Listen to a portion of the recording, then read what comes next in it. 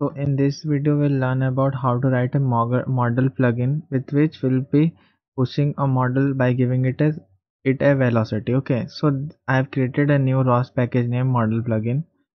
Basically I'm going to open this model in Visual Studio Code. I've already kept it open. Now this is the script. Okay, this is the plugin script, but before that it's important to know where we have placed it. So now you see it is placed within the model, okay, scope, within the model scope, and it is in the world script. Okay, in this video I'm also going to talk about the things how where to place this plugin correctly. Okay, so this is going to matter a lot. Now this model is here. Now we have placed our plugin over here. Now you see there is one more thing that's coming with from this video is that I placed a element that's name is model well. So we'll learn about how this element is going to use. Okay, and let's go the code then. And CMake is basically the same, is completely the same that we have done before. Okay, this is same, nothing more changed over here. We'll see all the CMakes are same. Now the important thing to over here is let's start discussing the code. So you already know all the things like what we need to include the header files. This Gazebo you know already, common you know, physics you know. The one that we have extra added over here is vector3, and we'll understand why I've added it. Just a minute. Now see, this is the same within the namespace Gazebo model plugin. I've already explained you all those things. I'm just made my own class which I have inherited publicly the model plugin. Okay. Now the load is there. Load gets with all the plugins. So load is there.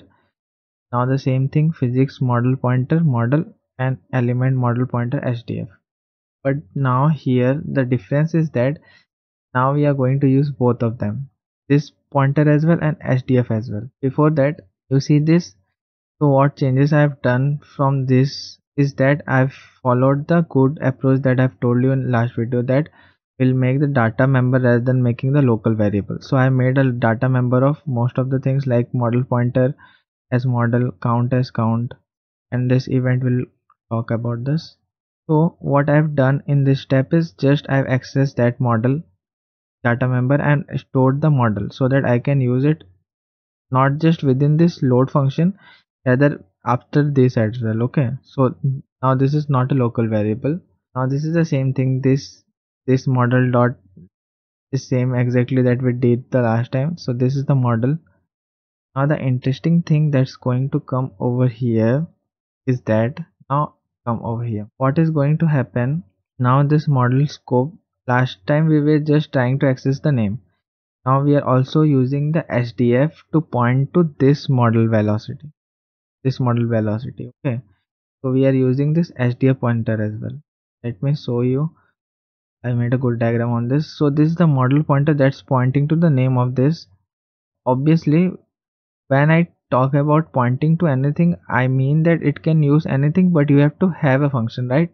Like model has this model get name function that we already discussed. Now this HDF also has some functions, like this HDF that we are having within our function. This HDF that is there, this can use to point so many things. Now this is one of the example where we are pointing to our model velocity and element that I have created within this. Okay, so how to point to this? We are using HDF get and then the input like this. Okay, in a minute we'll discuss the detailing of this. So now you understood the important of this. You have to place the things in a right, the plugins on a right scope. So it's a model plugin, so it should be within the model. The world plugin, so it should be within the world plugin. Otherwise the namespace thing will create so much of issue and your code won't work. Okay, now let's come back to over here. So this is a well that we are going to basically use this for applying the velocity. So this well gets a default value, so that if in case we are not able to get the value from, if this is not defined, if we do not get the value from here, we'll directly use the default value. like you might have seen in some of the Gazebo plugins, they have defined the default values. So this is how they have defined it. Now the other thing is HDF also got some functionalities like HasElement, get. So these are two very common you will see in HDF. Let me again go back on my site. I'm directly going to open from here. I already kept it open, HDF element. So I've already kept it open and I've searched HasElement as well. So you can see this element. So when you ever see any functions, always sees is input parameter. So it takes the name string. So that's why we are giving it a string, right? We are giving it a string, and what it gets as the output is the boolean. So it will return is it true or false. So basically what it's doing, it's checking if the element exists or not, because HDF is pointing to this. Okay, now it's just checking is this has some value or not, is this exist or not. If this exists, then we'll get it value. So you can see over here it is referred by get as well. We go inside get and you will see this get. So whenever you see, always see the function name. So this get is there, it is having input parameter, now the return type, as well as see there is a template defined over here. So that's why we have written a template.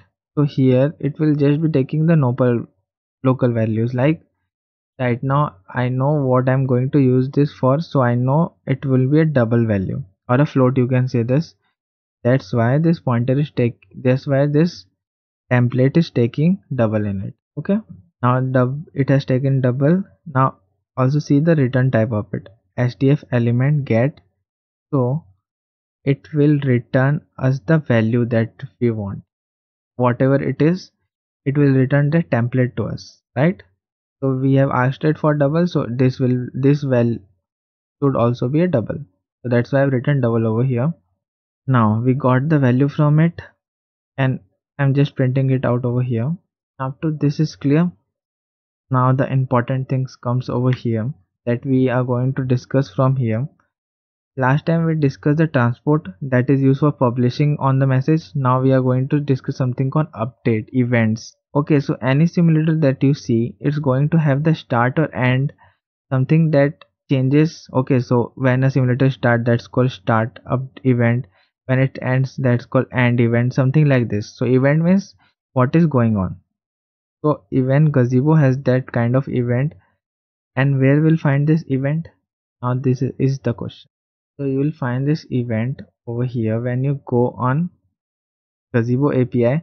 The left hand side things you see, those are very important. Like last time when we are checking for transport, we went inside the transport. Now we are checking for the events, we'll go inside the events. Now within this event, we want an events class to get notification for our simulation event.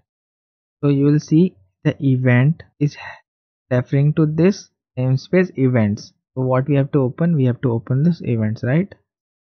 So when we go inside this events, now you can see a variety of connection over here. Create connect entity, create connect entity. So there are different of kinds of them. And what we are searching for, we are searching for this. So just copy this, find. Now we got this. So this is also basically working like a subscriber. So it will have a callback function, and you see the template is there. Okay, so and it is returning a constant pointer of update connection, and it is of event constant pointer connection pointer. Okay, so it is returning a connection pointer, and I've given it a return type and returning this connect world plugin begins. Now the important thing comes over here. Are this going to subscribe? So what we are going to do over here, for this to subscribe, there is something called bind. So I have told you in the starting video to learn about boost. Okay, so that has got bind over here, but what we are using over here is standard bind. And if you see, this is passing the reference. So this is something equivalent to this on update means this is a callback function. It will help us to call this on update member function. Okay, but the thing over here is it is using a standard bind. If you want to learn more about bind, then you can go over here and use this to open this and learn about the bind. But I want to explain you in a very short what basically bind is doing over here. It is going to combine this TIS and OnUpdate together, as well as when you use bind, then you do not need to give the input parameter. So you see, is there any input parameter? Even if it has, then we do not need to give it because we are using bind. Instead of that, it will be replaced with the placeholder. Placeholder means it will just keep a blank space, a dash like this. Okay, so if you want to read more detail about, then go on the link and read about it. The important thing comes over here. So as like subscriber keeps on updating itself, so this on update is also going to keep on updating every simulation alters. Means every time simulation is changed, simulation time is running, it altering, then this on update is going to be running at that time. Okay, so I hope up to this is clear. So all this build up was there so that we can use the events which will keep on updating every time, and we'll use that event to move our object. Okay, so now what I have done is I've defined a count, so that count keeps on increasing till the count is less than 1000. What we'll do, we'll set the model, will set it to a linear velocity, now which method I'm using? I'm directly using the model method. I'm not publishing on it, but somehow internally this will be doing, but this has made my work so easy. Now I do not need to publish on, write a publisher and all those things, directly use this function, right? So where we'll get this function definition? Same thing, I've already explained you how to get those. For now I'm directly going to open that. So if you know properly, then this model basically what? It is defined within the physics models, and if you check over here, it is defined within the Gazebo physics models. Okay, and if you go down, you will get this set linear velocity, set angular velocity. So there are many like that. Okay, but we are right now we just need the set linear velocity, and from here you can see it's taking the ignition math vector 3D. Okay, so that's why we need the vector 3D. Now clear? That's why we included this ignition math vector 3D, because we'll need over here. Now this vector 3D, you might be knowing this already, where it is defined. Ignition math is there, and also I have told you how to search that. Directly Google ignition math vector 3. It is defined within this. When you can directly come from opening this link, I have just kept it open. Okay, now this is that vector 3D, and this is taking x, y and z. It will take x, y, z, and I want to apply the velocity to the z axis. Means it will move up, our model will move up. And which val we are using? The one we got from the model val, this element within this. So it will be applying 0.2 meter per second, okay, velocity to this model. Which model? The model that it's attached to it. Which model is attached? This box is attached right now, right? And it, this count is keep on increasing. I hope entire code is clear to you. If you felt that something you do not know, then please do watch the previous video, because I have explained them in much more details. Right now we are just few things were there, like the new one would be this event was new, and this HDF, how to use the HDF was new. Just these two things was new, and this model and all are, you already know how to get them, right? This model is registered. Now let's, I've already built it. I'm just going to use it. Okay, and it is there within this model.launch file. So I'm just launching it. For this I'm again going to go back to website, open this. We are going to launch this. Just copying this, paste it over here. Now you see this output. Now see, till this alter is less than 1000, because increasing now. So we have also defined something like this. Till it was 1000, it was moving up. Now 1000 cross, it just went down.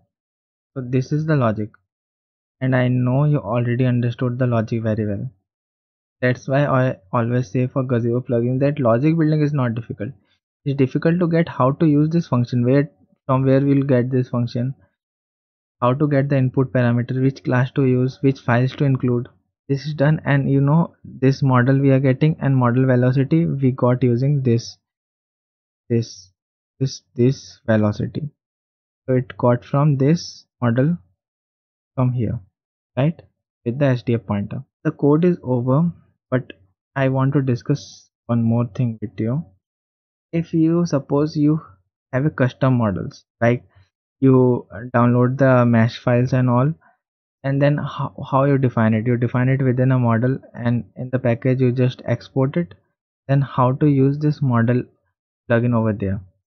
So this is a question.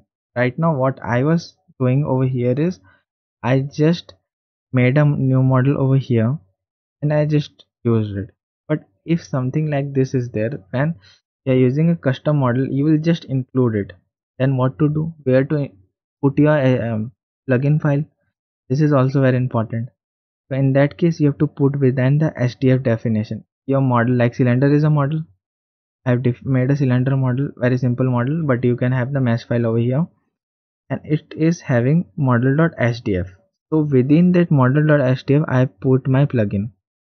So you have to always remember, whether you are using a custom model or you are using putting everything within the world, your plugin model plugin must be under this model scope.